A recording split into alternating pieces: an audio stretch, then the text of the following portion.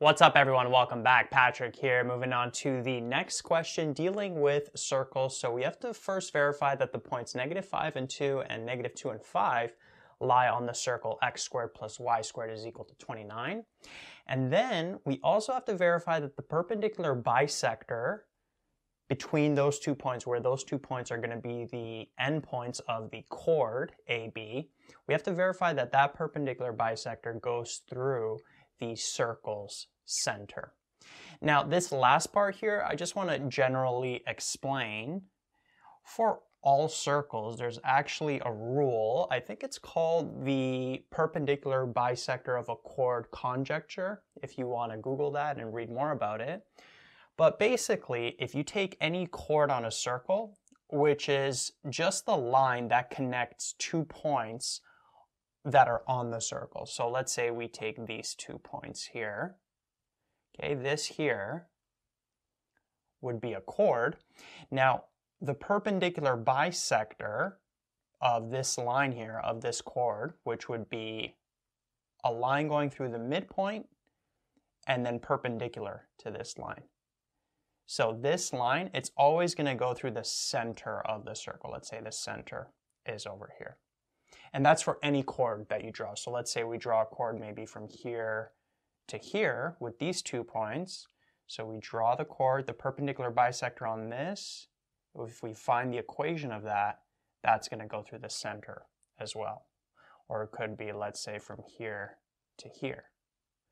Right? We draw a chord, perpendicular bisector of that chord is going to go through this center.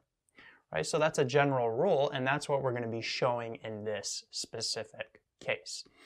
So let's first graph this circle. So we got x squared plus y squared is equal to 29. So the center of the circle is at 0 and 0. Right? Whenever you have a circle, x squared plus y squared equals r squared, where the left side is in this format, it's just x squared plus y squared. The center is always going to be at 0 and 0.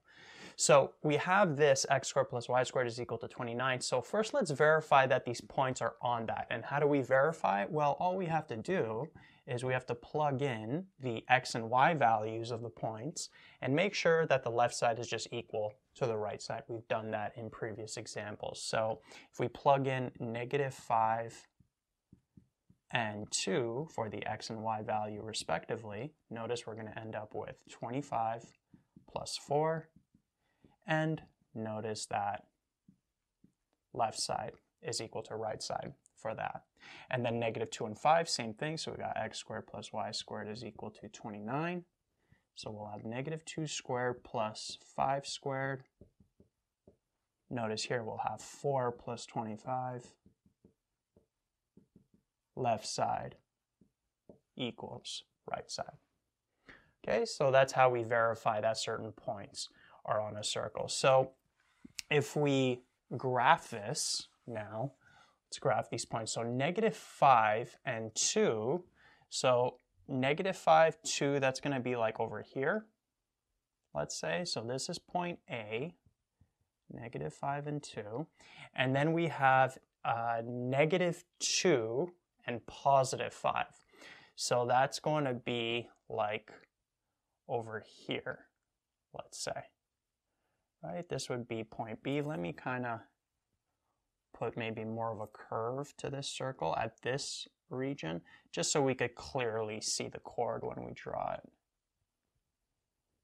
So we got -2 and 5. So we verified that both of those points are on the circle. And so we're dealing with this chord over here. Right? This is chord AB.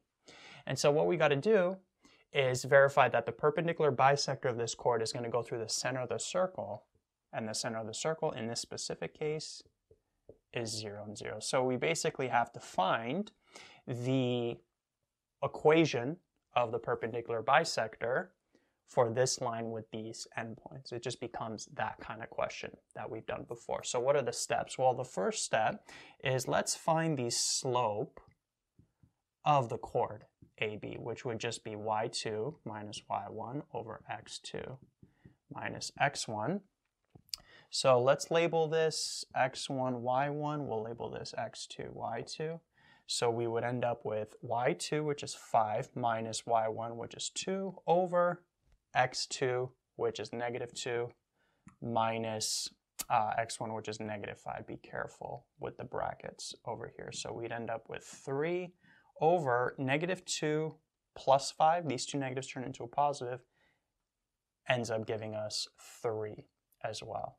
So we would end up with positive 1 right there.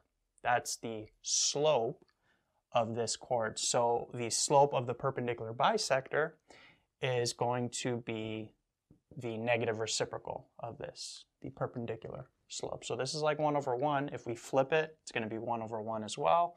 And then this is a positive, so this ends up being a negative. Negative 1 over 1 is just negative 1. So that's going to be the slope of this perpendicular bisector right here. We're finding the equation of this line. Okay, so we have the slope we're going to work with of the line we're finding, which is negative 1. And now we need this point, which is going to be the midpoint, right? The point that bisects this line, where these lengths are going to be the same. So this midpoint we have to find, and then once we have the midpoint, we can find the equation of the line because we have the slope of the line plus a point it's going through. So the midpoint is going to be x1 plus x2 divided by 2, y1 plus y2 divided by 2. So we'll have negative 5 plus negative 2. That's going to be divided by 2. And then we'll have y1, which is 2, plus y2, which is 5. And that's going to be divided by 2, like that. And so what we would end up with, negative 5 plus negative 2, that's like negative 5 minus 2, which would give us negative 7. That's going to be over 2. And then this is going to be 2 plus 5, which is 7 over 2, so positive 7 over 2. Or if you want to work with decimals, negative 3.5 and positive 3.5. And notice on our graph that makes sense as well. It makes sense that this point would have a negative x value and a positive y value. Right? And those points, notice between negative 5, negative 2, negative 3.5, between 2 and 5, positive 3.5. Right? So you could always, if you graph it, check your steps on the way, whether they make sense graphically. All right, so we have that point. I'm going to use the fractions like usual, just because they're tougher to work with and if your teacher requires you to use them. So over here, we just have to find the equation of the line with this slope passing through that point. So the slope is negative 1, so negative x plus b. We got to solve for that b value. 7 over 2 for the y. We'll plug in negative 7 over 2 for the x. Be careful here. Right? We're plugging in negative 7 over 2 for this entire x, then we still got that negative on the outside. And then we end up with 7 over 2 equals negative negative, turn into a positive. Bring this over. The b value just ends up being 0 because we'll have 7 over 2 minus 7 over 2. And so the final equation, we would just plug in this b value. Here it would be negative x plus 0. Well, we can just have negative x like that. So that's going to be the equation of this line. Now, how do we verify that it's going through the center? 0, 0. Well, just how we verified that those points are on the circle, we take the equation and we plug in for y, the 0, and we plug in 0 for x. We just make sure left side is equal to right side, and notice in this case, it indeed does. Just want to make a quick heads up that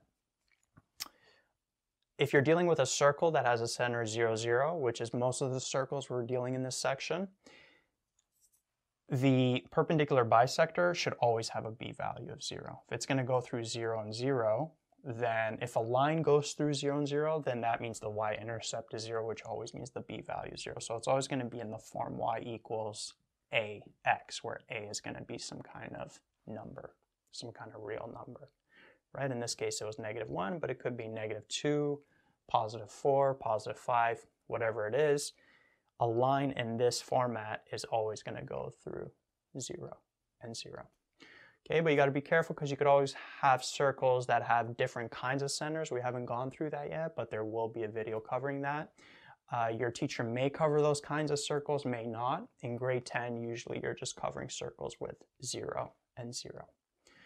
All right, so no matter what kind of chord you draw on a circle, the perpendicular bisector of a chord is always going to go through the center of the circle.